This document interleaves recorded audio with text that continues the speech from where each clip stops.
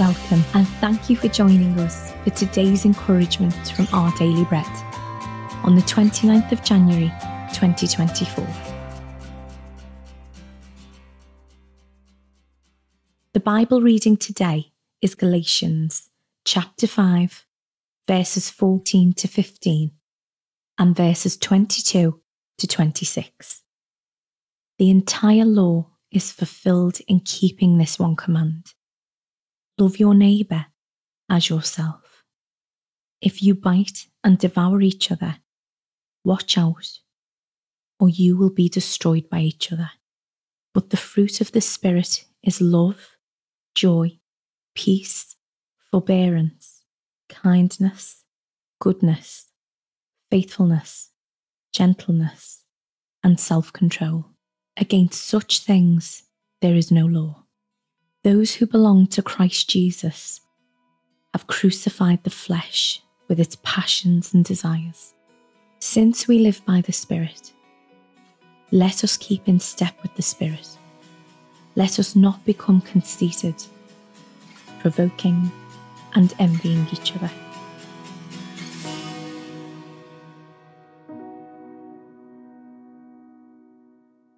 Today's article, titled Sharing by Caring, was written by Patricia Raybon.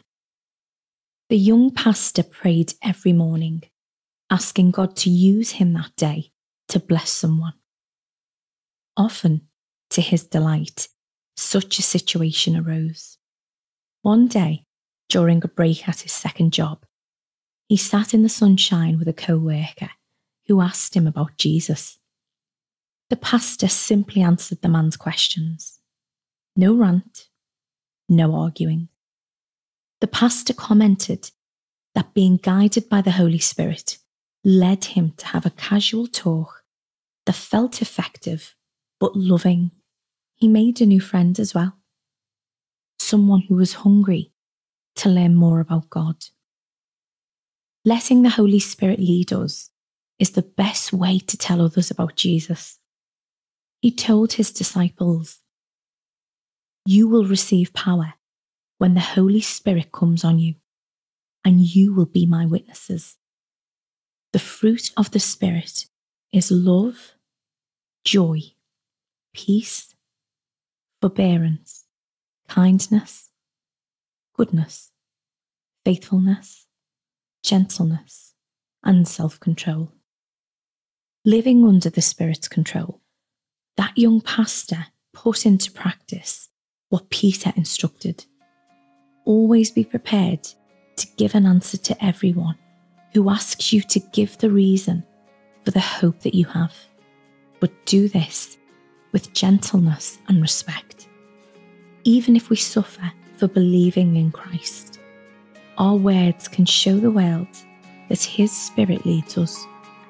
Then our walk will draw others to Him. Let's pray. As I tell others about Jesus, please lead me, Holy Spirit, to speak with your love. Amen. Thanks for listening today. My name's Rebecca, and today's encouragement was provided by Our Daily Bread Ministries.